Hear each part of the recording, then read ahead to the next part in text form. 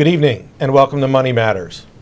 My name is Kimon Hatza. I'm a business attorney at MillCrest Law in Radnor, Pennsylvania. I focus my practice in the areas of life sciences, technology, and healthcare. Tonight we're continuing our series on life sciences leaders in the Delaware Valley.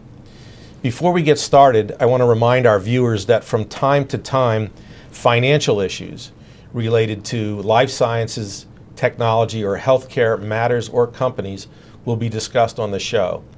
These discussions are not and should not be viewed as financial advice. Moreover, since the show is pre-recorded and shown at a later time, the information may no longer be current. You should always check with your financial advisor before entering into any financial transaction. I'm happy to have with me as my co-host this evening, Charlie Huntington. Charlie is the chairperson for public relations for Life Sciences PA. Life Sciences PA is the voice of advancement for the life sciences industry in the Commonwealth of Pennsylvania. Charlie, thanks for co-hosting. Thanks, Kimon. It's a pleasure to be here. Charlie, I was wondering if you might take a minute and tell our viewers what's new at Life Sciences PA. Thank you for the question. I would say that the thing that I am happiest about is to announce that there's something called LSPA, which is, if you've ever visited Life Sciences PA's headquarters on Swedesford Road in Wayne, they have taken new space, about 4,200 square feet, that you as a member or member company can use to have board meetings. You can entertain clients there. They really want to use it as sort of the industry hub, so more people get to know each other. We think it's a great way to help facilitate not only meetings and business today, but basically run into people who could help you with business tomorrow. So we couldn't be more excited about that, and that will debut later this summer. Now, is it a single size room, or is there multiple rooms or various sizes? So it is, it's going to be modular space in the middle, so walls can move, and then there will be some conference rooms on the side where you can shut the door, you can do video conferences. It really is state-of-the-art space. That sounds great. Very useful. And right off the bat, it's going to be provided to member companies at no charge. That may change in the future, but right off the bat, to get the word out, that's the intent. Okay, great. Thank you. Thank you for that update. We have a terrific guest this evening, but before we get to our guest, I just want to remind our viewers that if you have a question that you would like us to answer on a future show, watch this video to learn how to do it.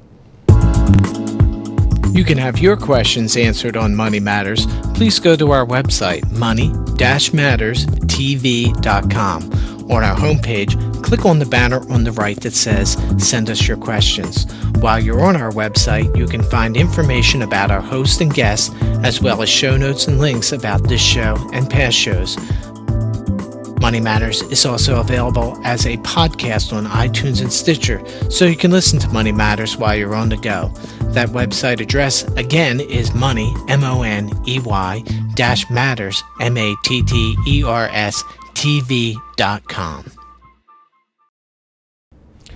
It's with great pleasure that I introduce our special guest this evening, Dr. Oren Gilad. Dr. Gilad is the president, CEO, and co-founder of Atrin Pharmaceuticals, a Doylestown-based biopharmaceutical company focused on discovering and developing proprietary drugs for the treatment of cancers that currently do not have effective therapies. These proprietary drugs use technology developed in collaboration with the University of Pennsylvania, which has been licensed by Atrin from Penn in a royalty-free transaction. Dr. Gilad has authored several high-impact scientific articles, with the most recent one demonstrating the importance of the ATR pathway in cancer development and prevention. His extensive cancer research over the last several years has furthered his desire to develop a company that will be able to take these new concepts and bring new successful therapies to cancer patients. He is a member of the Biotechnology Advisory Committee at Bucks County Community College, and in 2015 was named a Greater Philadelphia finalist for Ernst & Young's Entrepreneur of the Year Award in the Life Science category.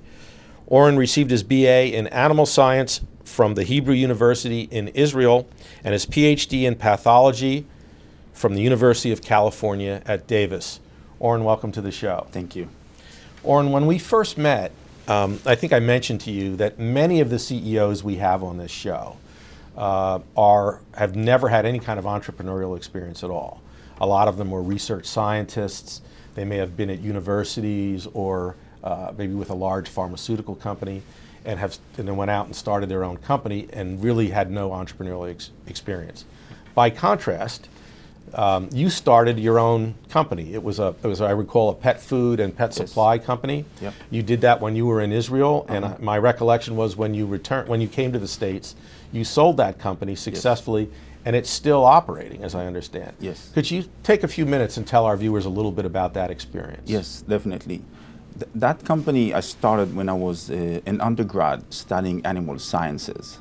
And Debbie, my wife, and I got a puppy, Casey. And she was full-time working at a law firm, and I was full-time student. And we've been looking for somebody to deliver the food and the supplies to our house. And we couldn't find anybody. So I thought, oh, there's a business opportunity here.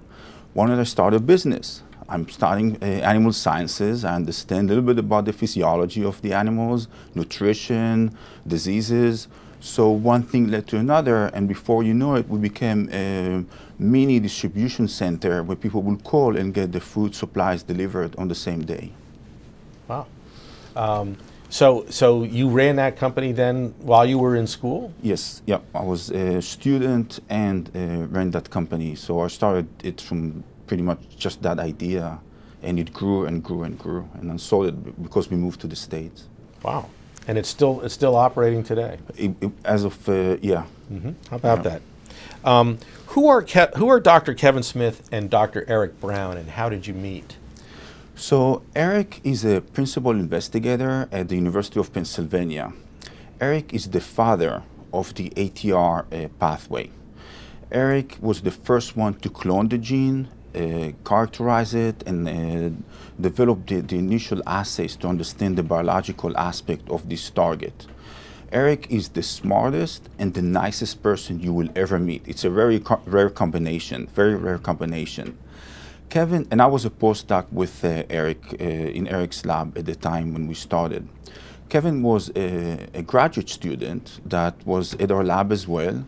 And Kevin's work really laid the foundation to our platform, Atrin. He was the one to identify the phenomena that we then integrated and was part of the licensing agreement that we got from UPenn. Can you just take a second and explain what the ATR pathway is? Definitely. So first, ATR stands for ataxia, telangiectasia, RAD3 related proteins. It's a mouthful for three letters. ATR is the protein that is responsible for making sure that the DNA doesn't break. Okay. That's what it does, and it sits right at the replication fork during DNA replication. So can you talk a little bit about the origins of Atrin Pharmaceuticals? The origin of Atrin Pharmaceuticals is actually very interesting. It's all started at a very tiny tissue culture room on the 5th floor of a BRB research building at UPenn. And it started as one of these studies where we asked the question, what if? What if we reduce the level of ATR in cancer? How is that going to affect the cancer cell? So the initial study was tiny dish with 4 wells inside. One was control normal cells untreated. The second was control normal cells treated. Third was cancer cell untreated. And fourth was cancer cell treated. And after a few days we looked at the first one, normal cells treated, they're fine. Second one, normal cells untreated, they were fine. Second, normal cells treated, fine. Cancer cells untreated, fine. Cancer cells treated, there was nothing there. So what do you do when you see such result? You repeat the experiment again, and for the 3rd time, for the 4th time. By the 5th time, everybody was working on it. So that was also the aha moment for Atrin, because that's where I realized that money needs science in order to grow. Science needs money in order to progress. So the two are interconnected and they need each other. How would you say your prior experience as an entrepreneur has helped you in your role as CEO of Atrin? I would like to answer that not as just one event, rather than a lifelong journey of events. Okay. And by that I mean, so I grew up on a kibbutz. On the kibbutz, you learn the value of work. So work ethics and work are value. You don't compromise. If you need to get up at 4 o'clock, get into the water of the fish pond, in the mud, you just do it because it needs to get done. So that's where you learn work ethics and community. Then I was a guide in a youth movement. That's where you learn about leadership. I joined the Air Force after that. You learn about teamwork. You learn about get the work done. You learn about it doesn't matter what it takes. Your body can be in pain or not. That's the mission has to achieve. And after that, I traveled the world. When you have the open-minded, accepting different cultures and accepting others, even though they're different and not the same as we are. And from there, I started the academic career. So you get the understanding of biology, biological processes, cancer, normal, pathology, normal. And then with the business that we just discussed, I understood the business aspect of it. So all of that, plus problem-solving ability, is really prepared me to run a complicated business like Atrin Pharmaceuticals. What's the most challenging aspect of your role as CEO? I think there are, it's challenges. Every time you start from zero, every time you start from nothing to something, there are challenges. The initial challenge was, how do you convince people to invest when you have nothing? You have just an idea, you have just a dream, and everybody knows they're most likely to lose their money because it's a risky business. Most are failing. So that's the first challenge that we had. Then when you start the operation, how do you attract manpower? How do you attract skills? Because it's not a big pharma, there's no stability. You can't overpromise anything. So how do you attract skill sets that are needed for the company? Chemistry, biology. How do you convince lawyers to work with you when you don't have money to pay them? How do you maintain the manpower? So every day has a different challenge. IP, we're going to be talking about IP. How do you create IP? How do you protect the IP? How do you know what to say, what not to say? There are challenges we're facing every day. So anything from financials to manpower, to skill sets, to relationships, to it's fun. It's complicated and it's fun. Let's drill down a little on this IP. You have intellectual property. You're in the process. Tell us what is it and where in the process are you? Atrin is very blessed. We have currently 4 family of patents. The first one is our ATR patent. It's composition of matter. It's everything surrounding the chemical series. That one should be issued relatively soon. The second second family of patents talks about our ability to lock the drug inside a cancer cell and kill that specific cancer cell. The third patents are focusing on a hybrid. We have a fourth patent. Also, Atrin has a pipeline. In addition to this IP that we're protecting, they're more advanced. We also have a P53 activator. We have a mitotic inhibitor, and we have a platform. So the company has 4 different patents, 2 hits on different chemical series and platforms. So it's it's not just one drug, one target. It's multiple drugs, multiple targets, multiple programs, and a platform, which is very useful. So where are you in the life cycle of each of these, developing each of these? The most advanced program, we are about to start the tox study and the studies that the FDA requires in order to allow you to start human clinical trials. The other ones are a little bit behind. One of them, we're about to start animal studies. So we developed the chemical series. We're now fine-tuning it to see which molecule is going to progress to animal studies. And the other ones are still in what's called just the heat. So we got a chemical that is showing activity. It is behaving as expected, but it still needs to be modified and optimized before we advance it and put all of this money and resources towards. Because as a small company, you're running lean. You have to be very careful with the spending, and those are the other two that we have there. Okay.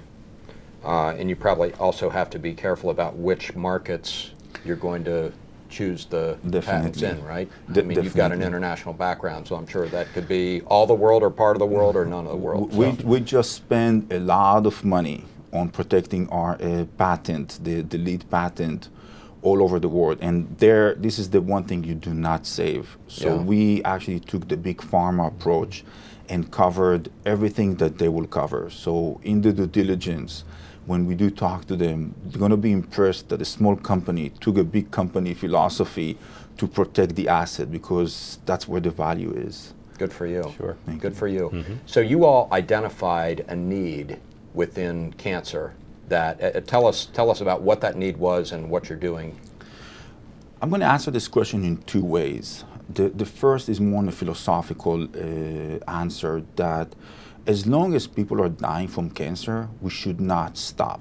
As long as people are dying from cancer, our job is not finished. Everybody has to move in, fully dedication, as many resources as possible to cure this disease. Cancer, it's a devastating disease.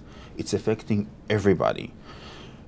It's not just the individual that was suffering, the family, the friends. It's a horrible disease. That's on the philosophical side, on the unmet medical need. On the target, we identified the ATR, we found it to be the Achilles heel of cancer. It's the one component that cancer cells cannot live without. So going after this Achilles heel, going after this pathway, and making sure that it's not active, that's really where's the sweet spot, and where the selectivity we're seeing with minimum or no side effects when we treat mice and cells. Do you think other countries are doing it better than the United States right now in terms of looking for exploring treatments for cancer? I think that the U.S. is definitely in the lead. There is a lot of innovation that's done in the U.S. There are other countries like Israel who are also very innovative, but the majority of the innovation is definitely coming from the United States in the different therapeutic areas. Mm-hmm. So in the small molecule, also in the biological. We have, at Penn, we have CAR-June, who start with the CAR-T. That's huge breakthrough of science and innovation. So the antibodies, all the immunotherapy, there are and the CRISP, the DNA, there's so much that's taking place. If you go to ASCO, if you go to the American Society of Clinical Oncology, or the AACR, American Association for Clinical Research, for Cancer Research, I'm sorry, there is so many US-based companies that are presenting. So one thing also to go back to the question is that our finding, we were the first one to publish about the target being, about the ATR to be a good target for cancer therapy. Mm-hmm.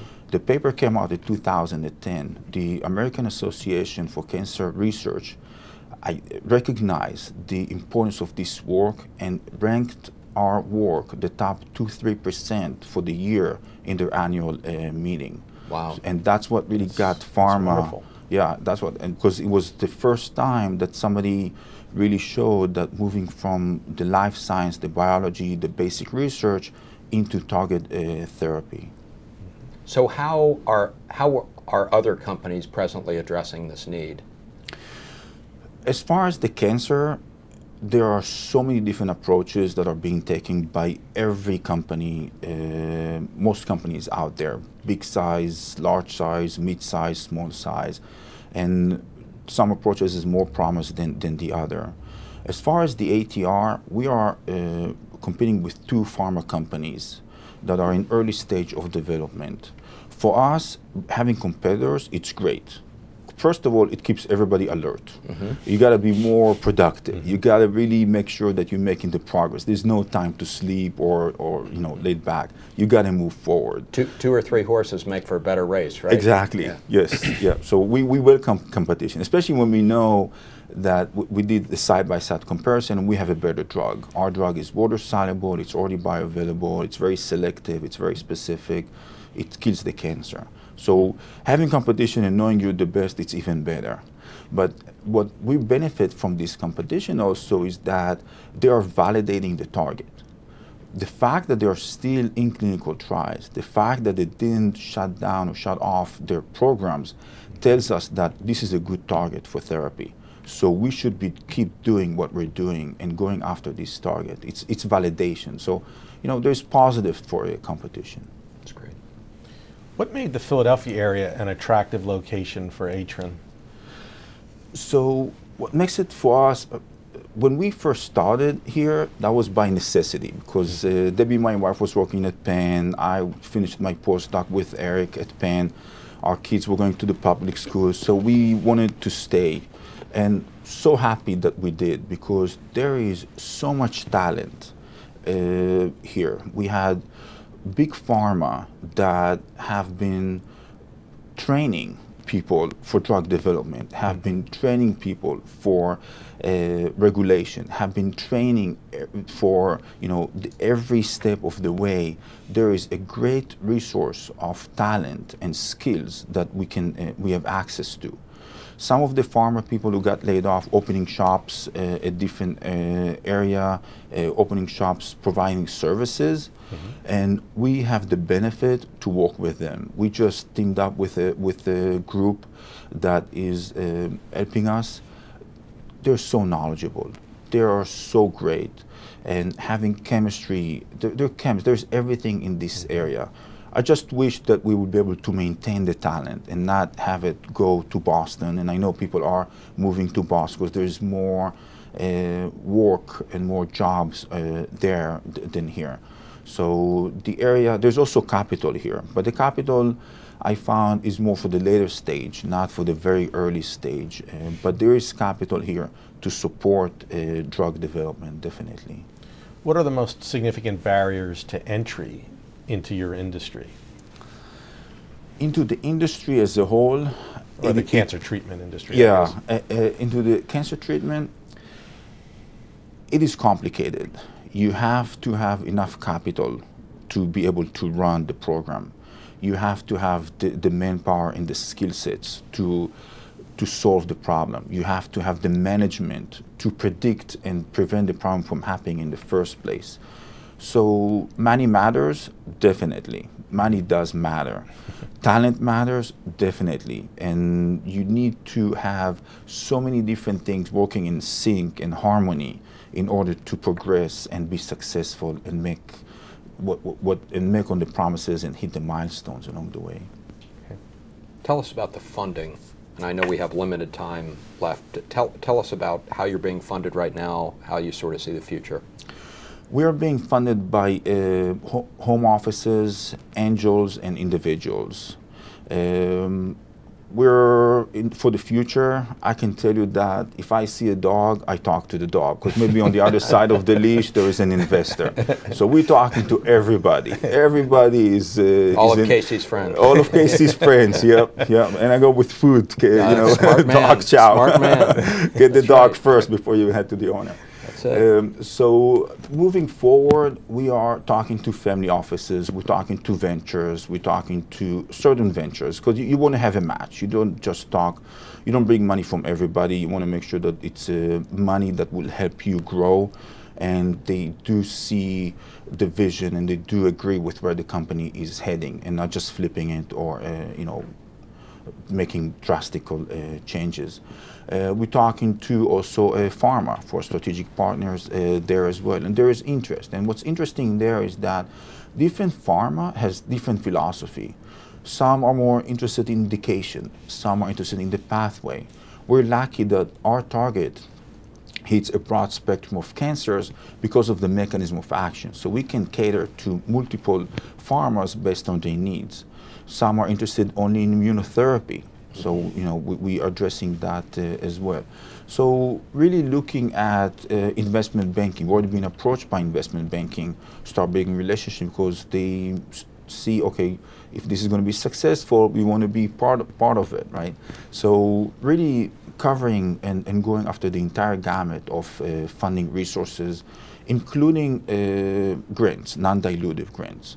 We just received, last year, we received $300,000 from the NCI, which is... We have only maybe about 15 more seconds before we're going to have to go. So. Also non-diluting fundings. Just quickly, if you could sum it up, and this might be too difficult to do, but what would success look like for Atrin?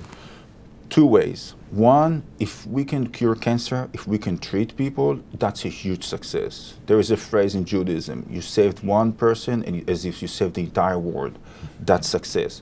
Financial is another success because I want to make sure that those who supported us early on, that took the risk, they're going to have a nice return on their investment.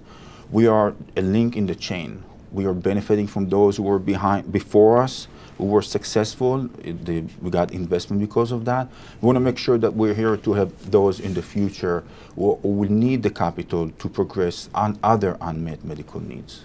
You pull that off, that'll make you a very popular entrepreneur. Yeah, you're not kidding. Best of luck. Listen, thank you so much. We're out of time. It went very quickly. My thanks to our special guest tonight, Dr. Oren Gilad. Also, Charlie, thank you for co-hosting. Pleasure, Ken. The next guest on Money Matters will be Thomas Ronfola. He's the president and CEO of Syngenius Inc., which is a provider of complete IT services and support. Money Matters is now available as an audible podcast on iTunes and Stitcher Radio, listed as Money Matters the Podcast for mobile devices. The video is available on our YouTube channel as well as on our website. Thank you very much for watching this evening, and we'll see you again next time.